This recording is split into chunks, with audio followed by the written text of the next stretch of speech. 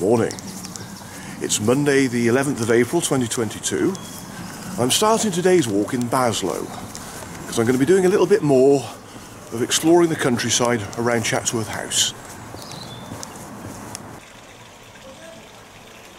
Crossing a bridge spanning Bar Brook, I turned right along a track signposted to Chatsworth.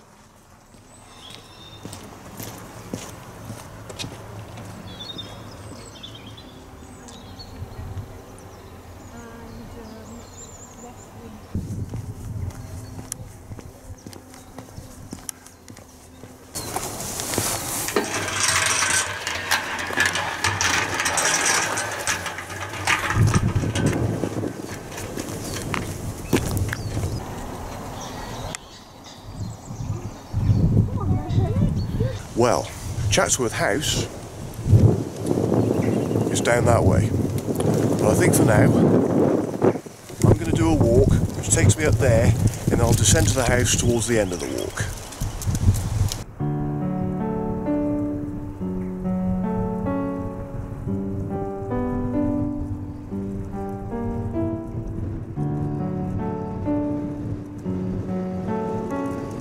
I headed east across the open park, going straight over a couple of tracks, then over a fence to pass Jubilee Rock.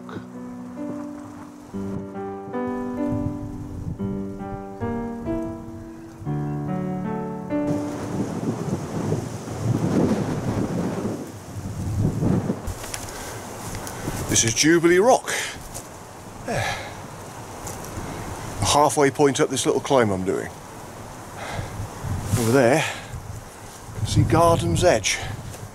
That's a walk for another time. And on that side, you can see over towards Baslow Edge. Done that a long time ago.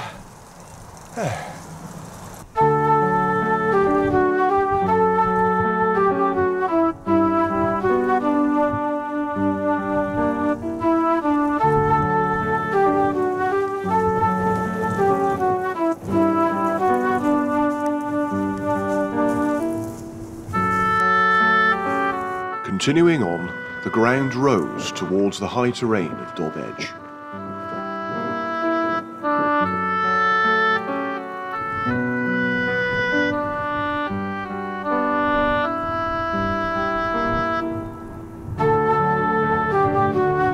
Reaching a wall by a stile, I turned sharply right to continue climbing.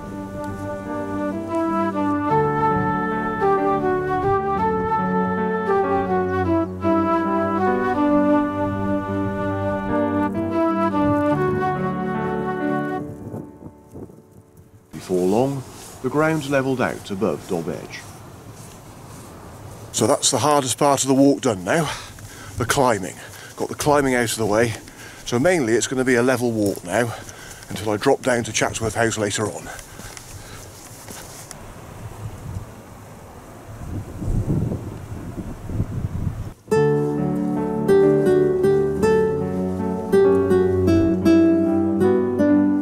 Crossing the stile, I entered Stand Wood, where I joined a broad forest track.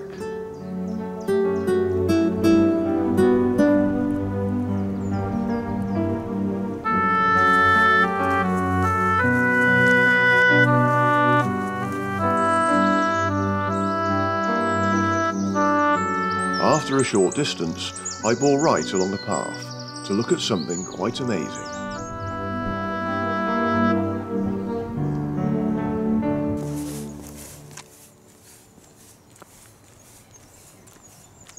The most impressive survival at Chatsworth from the days of Bess of Hardwick is the hunting tower, built in the 1570s. This high prospect tower is sited on the crest of the hill, ideally placed to provide extensive views of the deer park, both for locating deer, observing the hunting, as well as being a place for banquets. Guests would have enjoyed the contrasting views to the west, with its tamed landscape, including the house and formal gardens below, and fields beyond.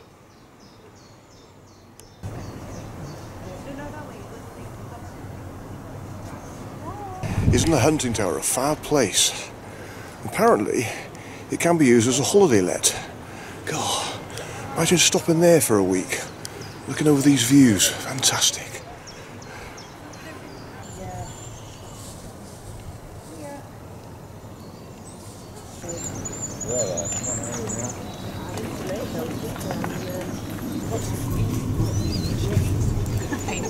I have to take the church out.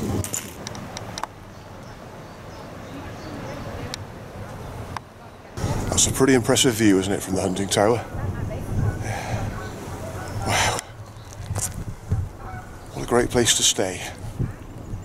Okay, well, I could go back down to Chatsworth House from here, but it's a very steep descent from here, some very steep steps.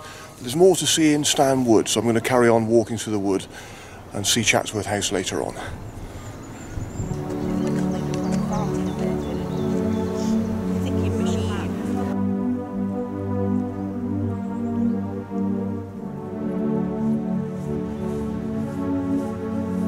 Rejoining the Broads track for a while, I went left to reach Emperor Lake, created in 1844 to supply water for the Emperor Fountain.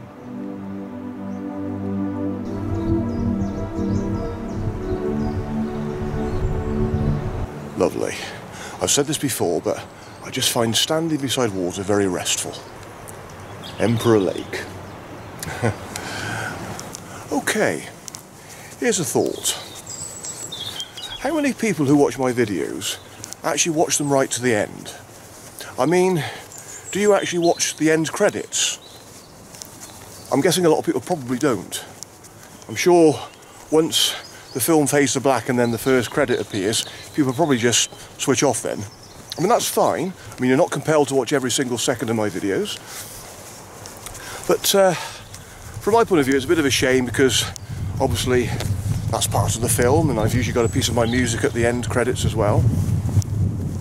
But another reason I really ask is because when people leave comments on my channel, they might actually ask me a question that is answered in the end credit. For example, when did you film this? It's in the end credits, and it's also in the description below the video. But you may also have noticed that if you'd watched the last couple of videos I've made, I've actually cut down on the end credits. I mean, partly that's because I do feel that people probably don't watch all the end credits, and also I'm just trying to cut down on the work for myself, really, because all the credits that I give I'll still put in the description below the video. But as I mentioned before, as of course most people now can watch YouTube on their tellies, you won't see the description below the video. So the only way you can do that is to actually use your computer and, you know, watch YouTube on your browser, and then you can read the description that way.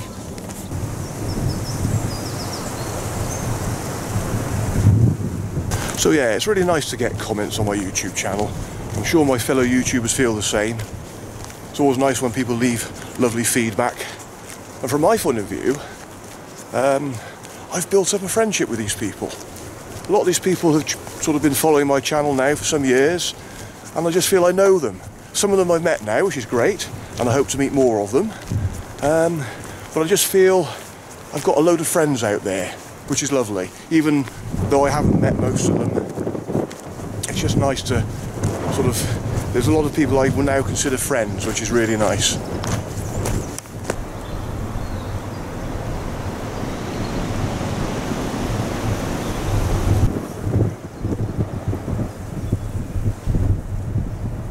Wow, so this is Swiss Lake. The only thing, there ain't no water in it. There ain't none, it's all gone. Oh well, it's still pretty here.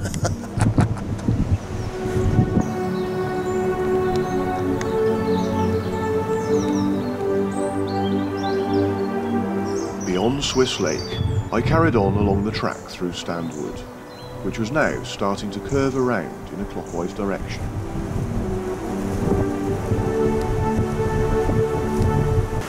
This is a fault of mine now, and I'll hold my hands up to this. I don't take criticism very well. I do take criticism very personally.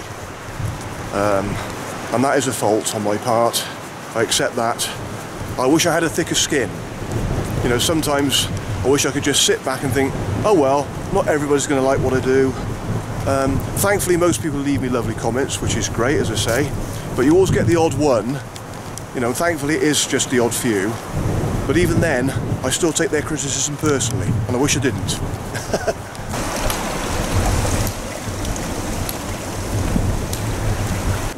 I remember getting a comment last year on one of my videos from this lady, and she said, great video, but, and then she went into great detail about what I'd got wrong or what she found fault with it, and I thought, oh flipping heck, you know, and I found that hard.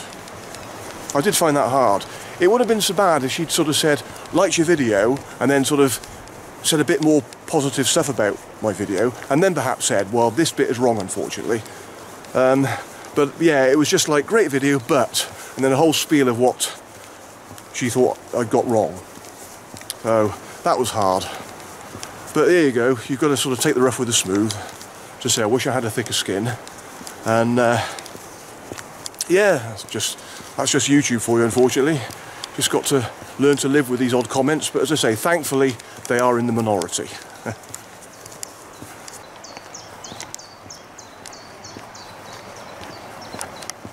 I mean, I'll admit that, you know, bearing in mind that I am doing all the work in my filmmaking, when I'm doing the research, there are things that I'm going to get wrong. I accept that. I'm not going to get everything right. But again, in the description below each video, I've put a disclaimer to try and cover myself there. Because as I say, it doesn't matter how much effort I put into my filmmaking, there are going to be times when I get things wrong. But there you go.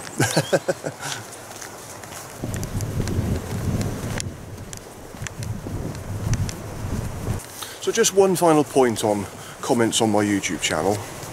As I say, most people are lovely, and I get a lot of lovely comments, but to the odd few that always have to leave something which is just, you know, I don't know, just can be quite cruel sometimes, people. I've had some really cutting remarks in the past. My feeling is, okay, I accept that not everybody's going to like what I do, that's fine, that's life. But I'm a firm believer that if you've nothing nice to say, then you shouldn't say it.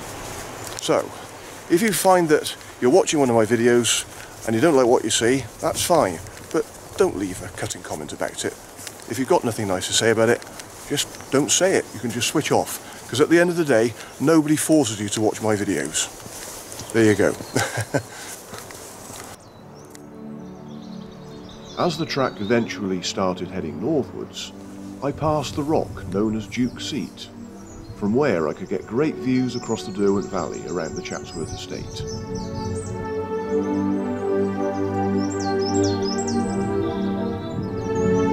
Moving on from here, I eventually turned left off the track to begin dropping down to some spectacular sights.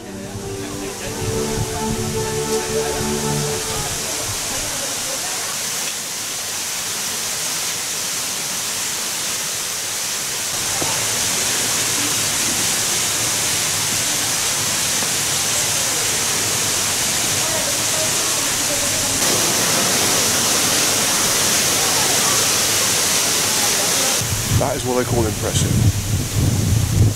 This is the Souter stone. I presume it's called Souter rather than Sota. But yeah, what a view. See, right over the back of Chatsworth House from here.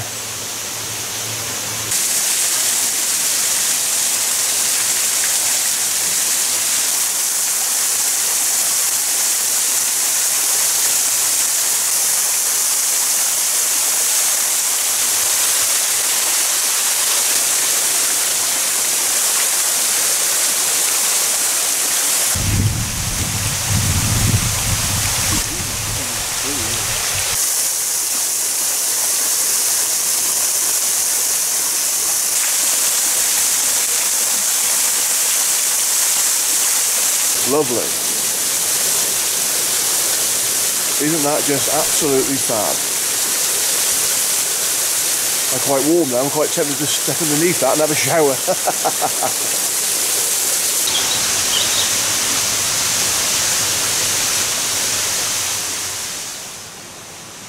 Below the Souter stone, the zigzagging path descended steeply to the next interesting feature.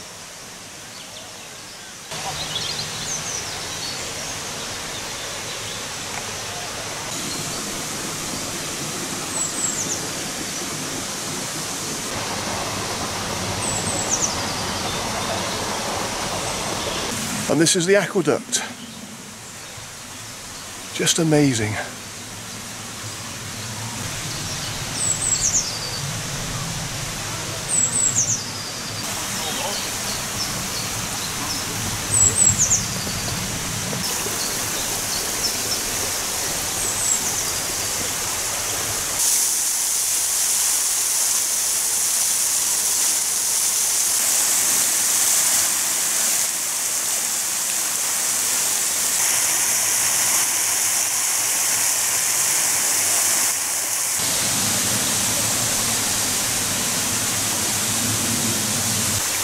That's just lovely. I could quite happily stand here all day and just watch that waterfall. Very restful. Okay, well I think it's lunchtime now, and then I'll walk down to Chatsworth House.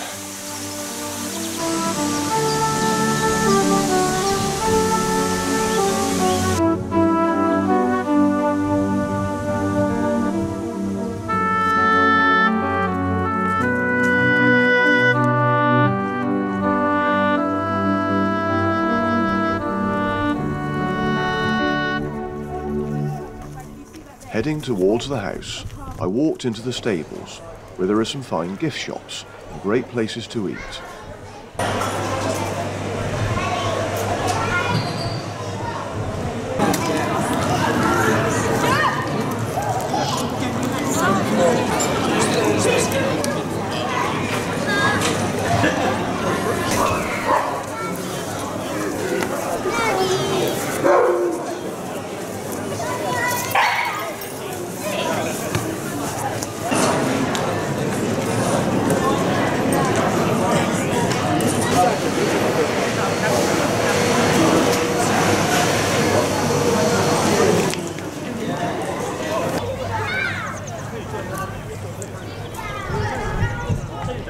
Wings of Glory is one of 12 monumental sculptures displayed at different points around the estate's parkland. Radical Horizons, the Act of Burning Man, will be running at Chatsworth this year from April till October.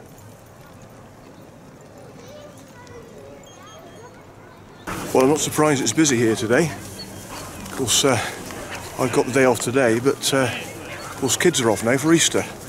So, they're off for the next 2 weeks, so I'm not surprised it's busy because Chatsworth is lovely and it's always popular. Queen Mary's Bower was constructed in the 1570s when Mary Queen of Scots was held at Chatsworth in order to provide a raised exercise ground for the captive queen.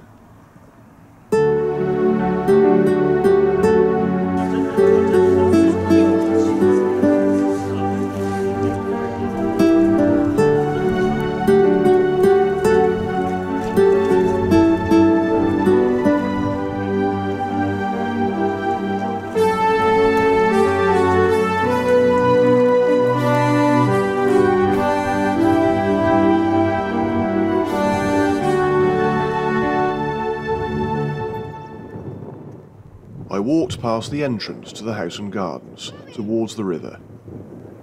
Here I came across another of the monumental sculptures. This is known as the Flybury.